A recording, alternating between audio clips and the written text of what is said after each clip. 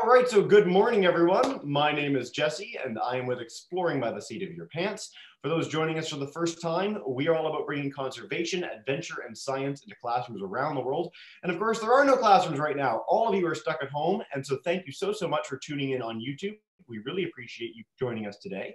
And again, if you have joined us before, we are doing 5 to 8 sessions every single day with amazing scientists, explorers, and facilities around the world. No registration, sign up required, and free for all. And they live on YouTube after the fact, so you can tune in for any of your favorite speakers again. But today we are all joined live at our earliest one so far, 9 in the morning Eastern time, by Dr. Jordan Mallon. So he is a paleontologist at the Canadian Museum of Nature, and he's going to explore a little bit about what it means to go dig up dinosaur fossils, process dinosaur fossils, and explain a little on the wonderful and wide world of dinosaurs generally. So without further ado, thank you so much for joining us today, Jordan, and take it away. I'm glad to be here again, Jesse. Thank you for having me. All right, let me see if I can get this going again here. It's always a learning experience trying to figure out technology. You see that okay? Got your slide deck on the left, your main slide in the middle, and when you're in presenter mode, there we go, perfect. Yeah. Go for it. All right, you think I'd done this maybe once before. All right, well, again, Jesse, thank you for having me. Thanks to everyone for watching. This is probably one of the most common questions I'm asked is, what is it like to be a paleontologist? What do you do on a day-to-day basis? A lot of people think of paleontologists, they'll think of like, you know, Indiana Jones or Alan Grant from Jurassic Park, and we're, you know, having adventures and we're being chased by dinosaurs or what have you. That is obviously not what I do, but certainly, it is an adventure, I guess. And so I'm happy to share today sort of what do I do on a daily basis? And obviously in these times of COVID-19, things are a little different. And maybe I'll mention that as we go along, where things have changed. I'm based out of Ottawa in Canada. I work at the Canadian Museum of Nature, and you can see the museum here. This is a picture of our downtown display building in downtown Ottawa. I grew up in Ottawa, and I volunteered at the museum and I visited the museum as a kid. This is a picture of me. That's me on the left there with one of my friends and my sister. We've got this great display of mammoths. I believe they're wood carved mammoths out on the front lawn, and they've been moved around over the years, but they're still there today on the lawn. And this is a picture of me, I don't know what, grade 1 or so, I would guess. So all this is to say, I grew up going to this museum. And so to be able to work at the museum where I grew up is just fantastic. It blows my mind. On my way to becoming a paleontologist, I was sort of spurred on, not just from visiting the museum over the years, but also by movies like Jurassic Park. I was lucky enough to see that in theaters when I was 11. I remember coming home and thinking, boy, I want to be a paleontologist now. And also finding my first fossils in the Ottawa area, like these crinoids here, which are, you can still find them at the bottom of the sea today. Not a lot of dinosaurs in the Ottawa area. In fact, there are no dinosaur fossils, but certainly we do find a lot of these ancient sea creatures. And so I used to find these when I'd visit like the Bonnechere caves here in the Ottawa area when I was younger. And that was also very inspiring for me. As I grew up, I went to university in Ottawa, specifically Carleton University is where I did my undergraduate studies. That university had just started this new paleontology program at the time. So I was lucky enough to stream in through there after I finished high school. And then I did my PhD at the University of Calgary. And you can see a picture of me and a number of my friends there as we were graduate students. And I'm happy to say that many of them have now gone on to get jobs in paleontology as well, which is, it's really heartening to see, you know, you see your friend's success. And so now, as I mentioned, I work at the museum here in Ottawa, and mainly what I study are herbivorous dinosaurs, horned dinosaurs, duck-billed hadrosaurs, these armored ankylosaurs that you can see here. And I'm interested in their ecology. So what did they eat? I'm interested also in their evolution. How are they related to one another? This is a beautiful digital painting by a friend of mine, Julius Chitney. Probably my favorite piece of paleo art. I love the colors there. I wish I were in that painting right now, in fact. The building that I work out of at the museum is not the building I showed you earlier. That's our downtown exhibition building, but I work out of our collections and research building, also called the Natural History Campus, which is across the river in Gatineau, Quebec. That's where my office is, although I'm not there anymore. I'm working from home these days, like everyone else, I would imagine, just about. So you can see this is my office now. I'm keeping busy transcribing old field notes these days. I'm looking at stuff under the microscope that I have in my office here. I'm working with my students, so all kinds of things keep me busy here. But normally I would be in this building that you see in this picture right now. I also do field work. That's a big part of what I do. So if I'm not in my lab or my office, I'm usually in the field, usually about a month of the year. I do a lot of field work in Alberta and Saskatchewan right now. And so some of these photos that you're seeing here are of my crew and I digging up, dinosaur skulls. I don't know if you can see my cursor, but this is a dinosaur footprint that we found here not too long ago. We've collected turtles. We've collected, claws and teeth that are always fun to find. Right now, I'm planning for field work in June and July, as I was just mentioning to Jesse earlier. The issue right now is I don't know whether I'll be allowed to travel on time. So, this whole COVID-19 thing is really messing up everyone's plans, but we're going to roll with the punches, and hopefully come later in the summer, I'll be able to get out and get digging. I'm anxious to get outside. One of the things I've been working on these last several years is a bone bed, or a graveyard, basically, of thousands of these horned dinosaurs that we call Centrosaurus. It's a neat part of the bone bed that I'm working in right now. There seems to be a lot of semi-articulated skeletons. That is to say, skeletons that are put together. Usually when we find these bone beds, these mass death accumulations, we get all these bones mixed in together and all the skeletons are broken up. Here, all the skeletons are still put together, which makes this bone bed really interesting. I also recently collected the skull of another horned dinosaur called Chasmosaurus, and there's my assistant Margaret there, who helped me collect it, among others. She's standing in front of the skull, and it's kind of hard to see, so I've got this video here that hopefully you'll see.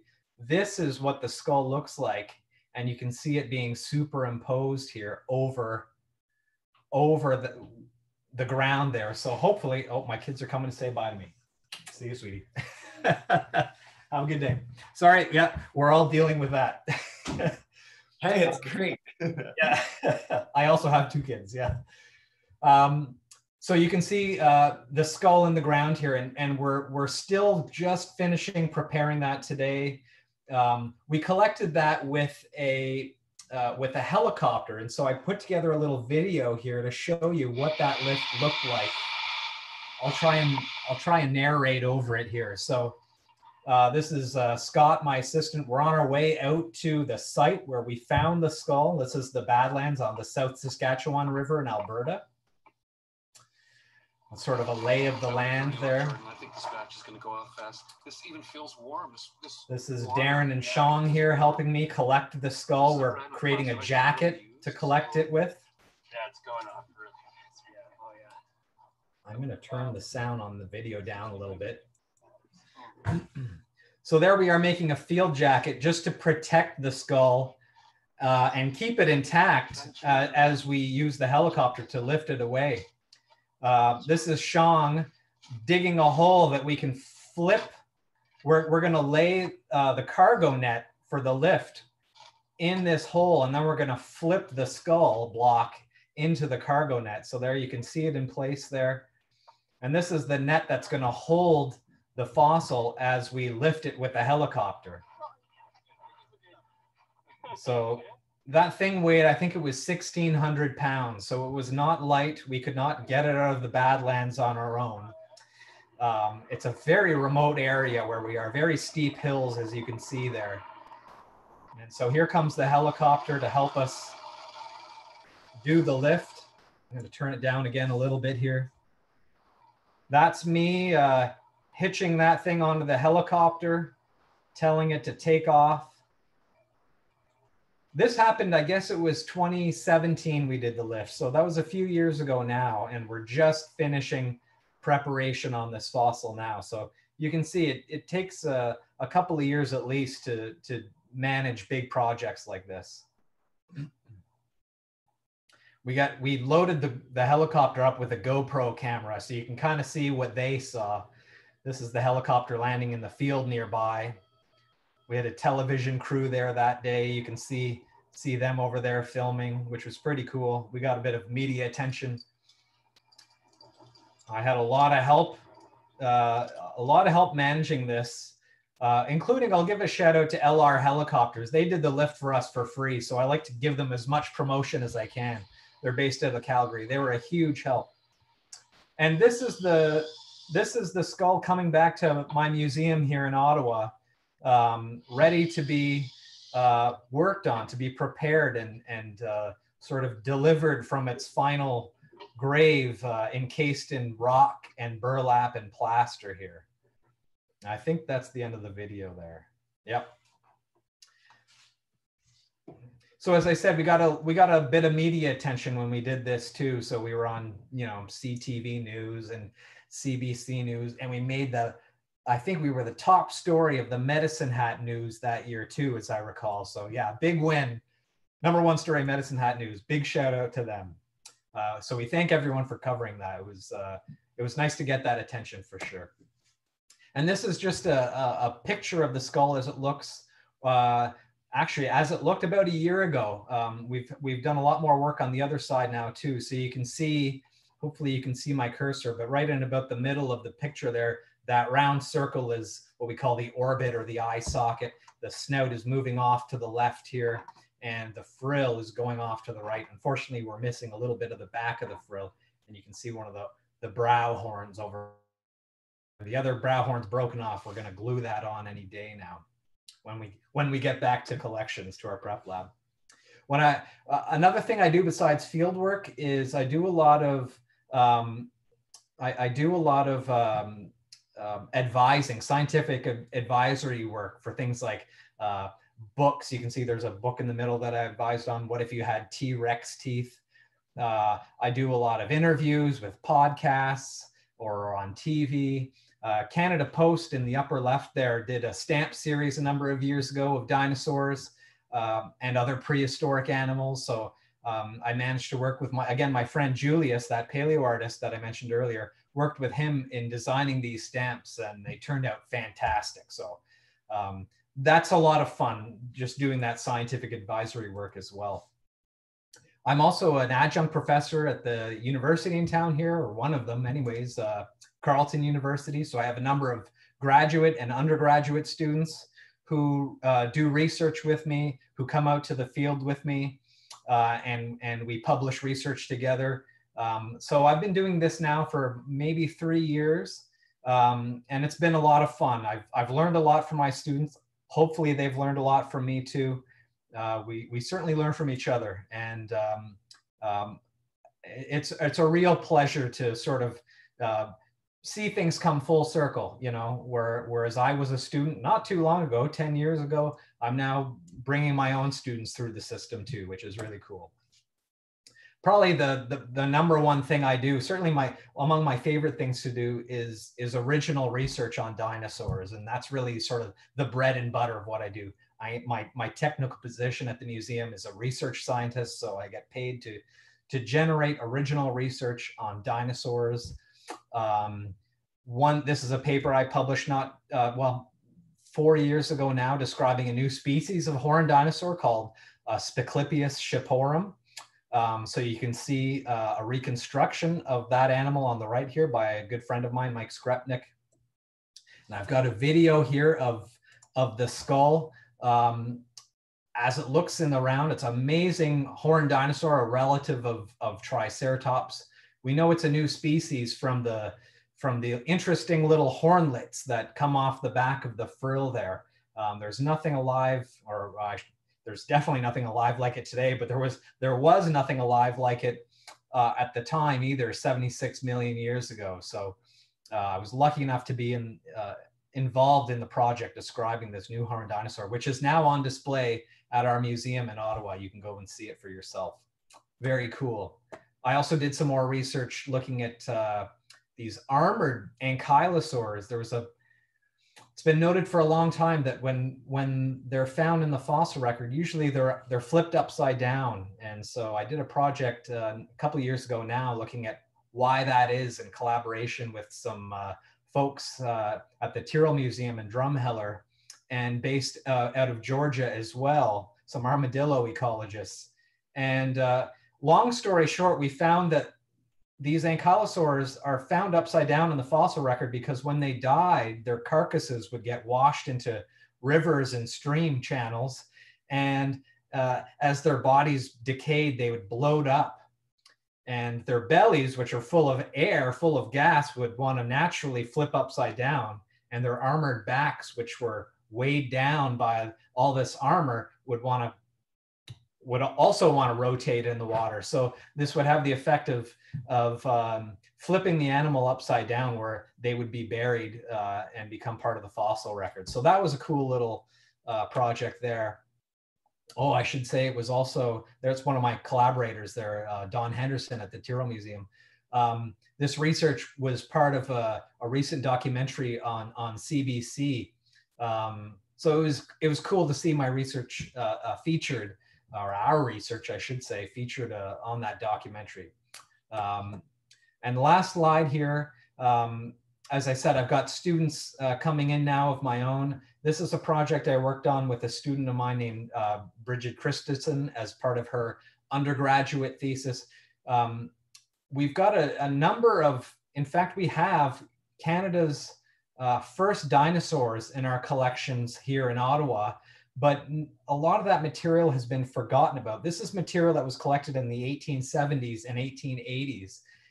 And although it was collected so early on, and it's really a part of our heritage here in Canada, none of the material was ever described or really ever looked at. And so I tasked my student Bridget here to help describe some of this material and illustrate it for the first time. And so this paper that we worked on is going to be coming out in a journal called Earth Sciences History, probably in the next month or so. It just went to press. So I'm really looking forward to sort of sharing this with the world, a review of the history of Canada's early dinosaur collections, really dating back to the cowboy days, which is, it's a really cool story. So stay tuned for that. And so with that, I'll end there. That's sort of a taste of what I do. And I'll be happy to open it up to questions, and I'll throw to Jesse. Fantastic. Well, thank you so much for that awesome presentation, Jordan. While you were telling us all about your fantastic work, the Canadian Museum of Nature also sent along some really cool dinosaur coloring pages. So I've linked those in the YouTube chat bar. If you guys want to do some activities at home, check that out and then send it to us at Exploring by the Seat of Your Pants. But yes, we've got people tuning in from across Ontario, Nova Scotia, and Brazil, which we haven't had a Brazil this month so far, so that's exciting. So welcome in from Brazil to the student. If you guys have questions, just type them in the chat bar, and I'll pass along as many as I can. But I'm going to start with one that I know is inevitably coming, Jordan, and that is, if you're at home and you're 5 years old, like a lot of our people tuning in today, what are some things that I can do to get your job? Like, how can I become a paleontologist? Well, that's a good question. The great thing about paleontology now is there are many ways of becoming involved. Paleontology traditionally is a marriage between two fields, namely biology and geology. And so traditionally, many people have entered the fields via one of those two routes. My background, I mentioned I went to Carleton University. I was in a geology program there, and I was in a biology program at the University of Calgary. But, you know, increasingly in science, not just in paleontology, we're applying new methods. You know, we're looking for DNA in dinosaur fossils now. So, you know, there's aspects of biochemistry that are coming into play. We're doing a lot of computer modeling, trying to model what these animals looked like in life, how they moved. And so we take people of all various backgrounds and try to apply their methods in reconstructing dinosaurs. But maybe to take a step back quickly, you need to stay in school. You know,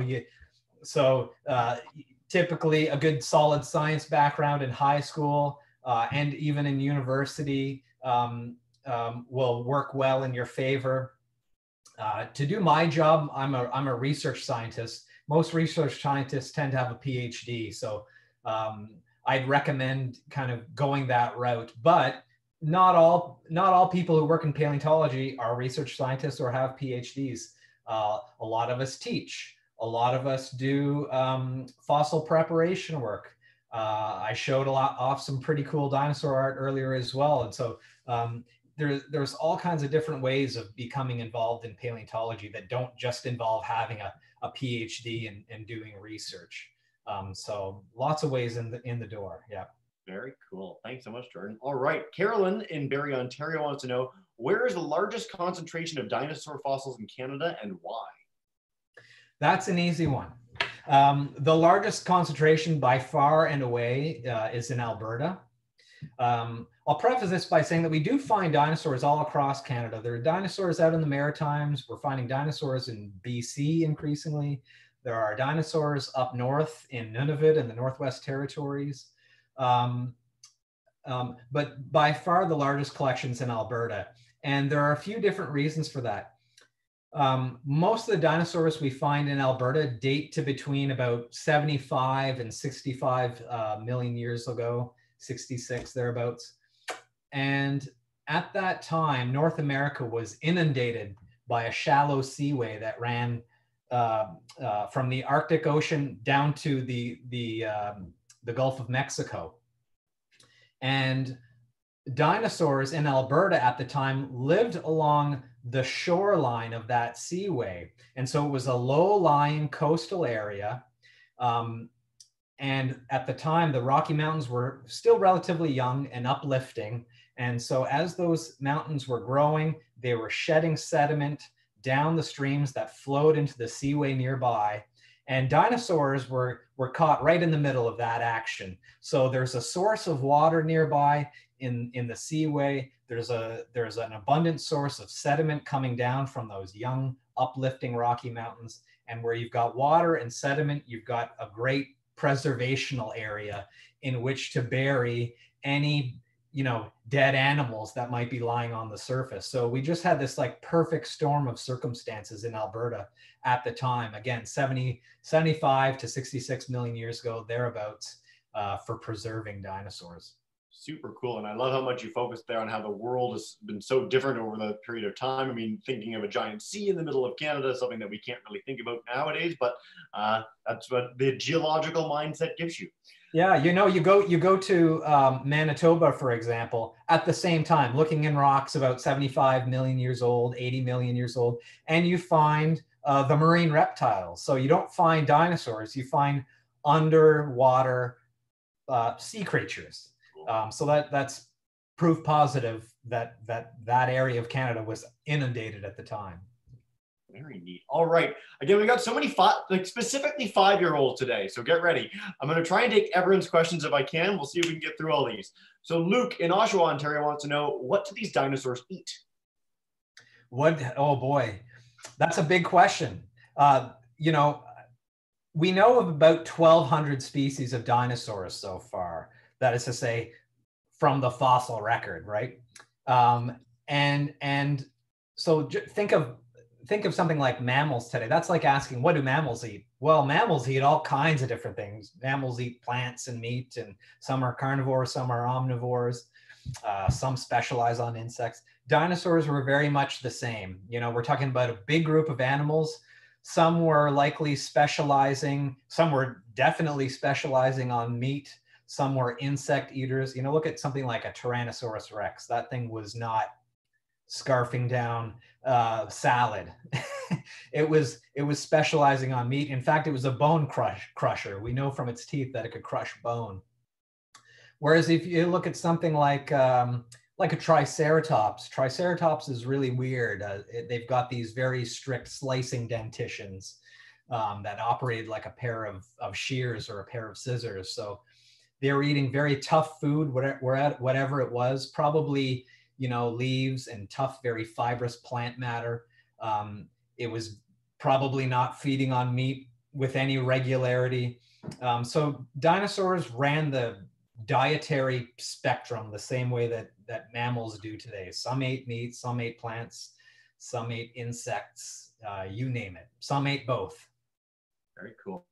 Well, we were saying too, before we got started with this presentation, how many species of dinosaur do we know that we've identified in the world? So far, it's about 1,200, and the number is climbing rapidly because we've got a lot of paleontologists out there today looking in new parts of the world, and so we're finding new things all the time. I think the average right now is one new species every 2 or 3 weeks, something like that. So, you know, 40 some odd a year, thereabouts, maybe. Yeah. It's impressive. It is, but I mean, just for context for our students looking in at home, like there's over 6,000 species of mammal that we know right now that live on Earth, never mind the ones that have already gone extinct. So the fact that we're only at 1,200 dinosaurs means there's so much more to find. So with questions like what do they eat, it's even going to get broader our understanding. And so I always love highlighting that. Yep, absolutely. All right. So Mason in Sterling, Ontario. A lot of Ontario today. Welcome in, guys. Wants to know, yes, what's the first fossil you found in the museum? Or your first fossil you ever got in the museum, if you know? That I got into my museum? Well, so you personally, or as the Museum of Nature itself, like is there any like sort of landmark fossil you guys got that blew everyone's mind?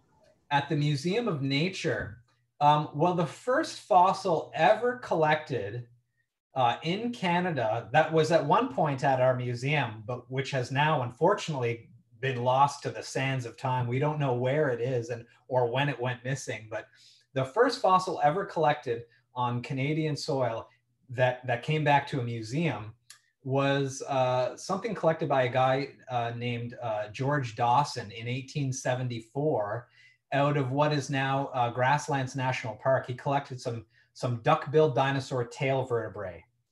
And although we have reports of them, we've even got some old illustrations of them. We don't know where those are anymore. They were lost probably 100 years ago, sadly. But probably one of the most famous fossils at my museum was, again, an early find collected in 1884 by a guy by the name of Joseph Tyrrell, who you probably know gave his name to the Tyrrell Museum out in Drumheller, Alberta. He collected the skull of a dinosaur called Albertosaurus. It's a relative of T-Rex. And that skull is now at my museum in Ottawa. And it was found in Alberta near Drumheller. And it really tipped the world off to the fact that there are cool dinosaurs to be found in the Canadian Badlands. And so that really started sort of the dinosaur rush here in Canada leading into the early 1900s. So that's really, I'd say that's at least one of the sort of poster children for the Canadian Museum of Nature in Ottawa here. Fantastic. What a great story. I love all the dates too. That's a very nerdy story, Jordan. I like it. You know everything, like all the nuances. I'm really into sort of the early sort of collecting history of dinosaurs here in Canada. I think it's fascinating. So I know my stuff. Yeah. So obviously to learn this sort of stuff, you would have had to read books at some point. And so we have a question from a 5-year-old in Chicago that wants to know, what are some of your favorite dinosaur books? Now, again, we've got a lot of young kids today. You have kids of your own. When you gave them dinosaur books, is there anything that really jumps out that we can share with kids today? Some of my favorite dinosaur books. Wow, that's a great question. Let me think. If I'm thinking, I have some of my old library behind me here, so maybe I'll even grab some. Grab some. Yeah, and if you think of them later too, we can always share them in the YouTube comment section. So like worst case, if we can't answer this in like a minute or so, we'll share them later so that everyone can check them out at home after the fact. But I love that they're ready right there. Yeah, that's fine. Well, there's so many. There's so many. I don't have time to poke through them all right now. One of the first ones I read growing up, well, I've got to bring it into screen here, is something called Digging Dinosaurs by Jack Horner, who used to work out of Montana. He's retired now, but I'll give a plug to Jack's book. Jack Horner is the man who famously developed this idea that dinosaurs cared for their young. So he found nesting sites of this animal here, Maiasaura, duck-billed dinosaur, in Montana, and he develops this idea that Maiasaura, meaning good mother lizard, took care of its young while in the nest. So that was a cool book to read when I was younger. Kind of a popular level book. I remember this book here. This is one I fell in love with, I guess probably around high school age, Predatory Dinosaurs of the World by Gregory Paul. I got into dinosaurs kind of via the artistic route. I was very artistic growing up. I used to love drawing dinosaurs, and Gregory Paul's an amazing dinosaur artist. So I remember the book is filled with text and also cool reconstruction. So I used to draw those a lot too. So you can get your hands on either of those two books. I'd highly recommend them. Maybe Predatory Dinosaurs of the World is a bit technical, but it's got cool artwork in it for kids. So I recommend those, and countless others. There's so many dinosaur books out there now. Fantastic. And you highlighted dinosaur art earlier in your presentation. So what I'm going to do in the YouTube chat bar as well is link to that artist so I can share some of his amazing work with kids at home, and they can check out some of the stuff he's done. All right. Again, we're getting tons of questions here. I'm going to take a few more. And so Delaney wants to know, Delaney in Pennsylvania, by the way, wants to know, why are dinosaurs so big? Oh, that's a common question. It's a hard one to answer because there's probably no one reason why dinosaurs got so big.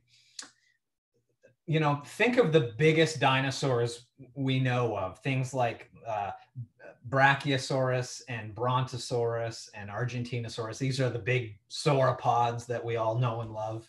How did those ones in particular get so big? Because they were bigger than anything on land today. It helped, number one, that they didn't really chew their food. They had very simple teeth. And so mammals chew their food today, and that takes time to do. That takes time to process within the mouth. And so dinosaurs did away with that. I shouldn't say they did away with it. They just never developed a chewing mechanism. So all these sauropods did was they used their heads to rake in food all day long, and they actually let their stomachs ferment and process the food. And they had gizzards like birds do as well. And so the food was processed in the gizzard and then passed along to the stomach.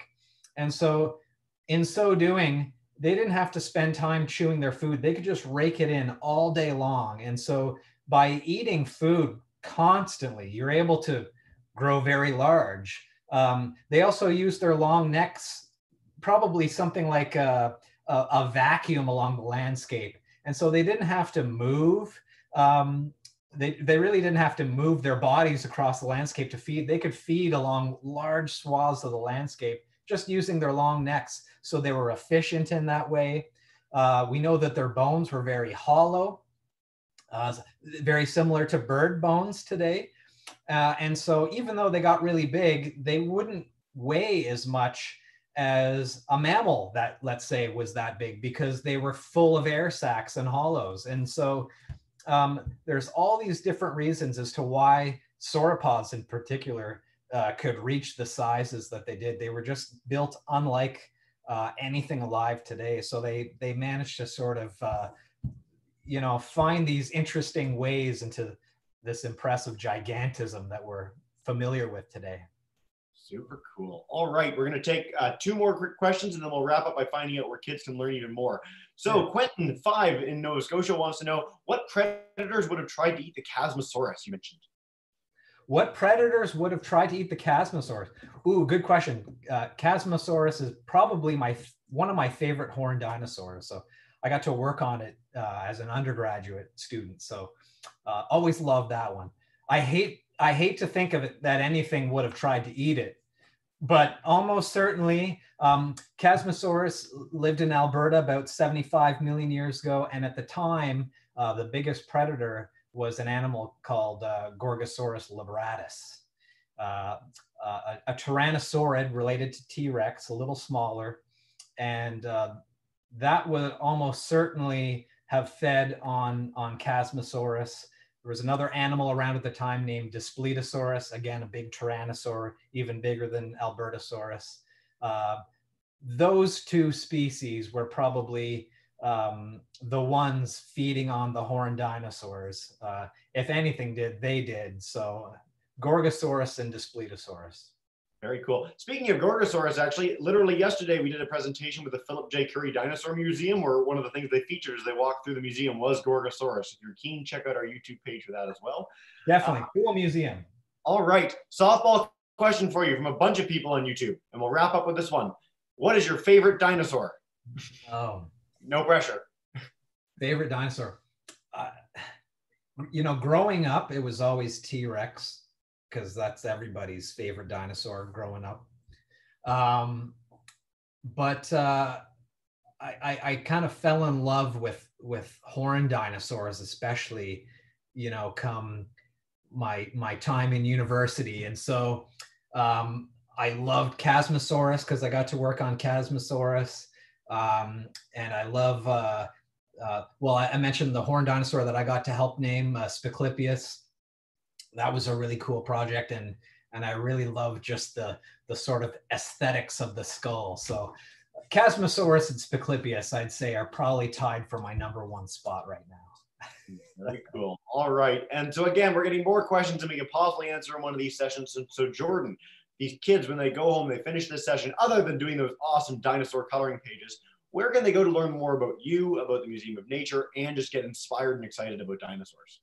Well, I'm on Twitter. So if you're on Twitter, you can follow me there. I'm at Jordan_Mallon, JORDAN_MALLON. So follow me on Twitter. I try and post updates about my research there and my students' research, what we're doing in the fossil preparation lab. And unfortunately, those updates are kind of fewer and farther between now that I'm stuck in my home office. But I do have some plans to post some of my research even from home pretty soon as I get some photos going here of what I'm working on.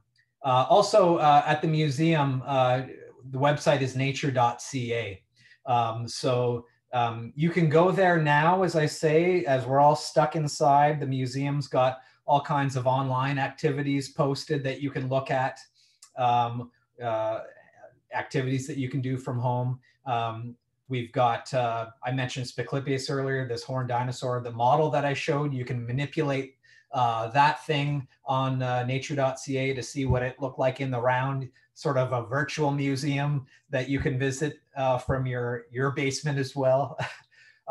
So between those two things, nature.ca and my Twitter account, those are probably the best ways of sort of seeing what I'm up to. Fantastic. Well, thank you so much for an awesome presentation, Jordan. And before we wrap up as well, I want to highlight for everyone tuning in at home, we've got sessions with quantum physicists, with astrophysicists, with the Toucan Rescue Ranch in Costa Rica, Ripley's Aquarium of Canada, and with a NASA engineer for the rest of the day. So it's a packed day. If you want to check out our YouTube channel, keep coming in. We really appreciate you watching.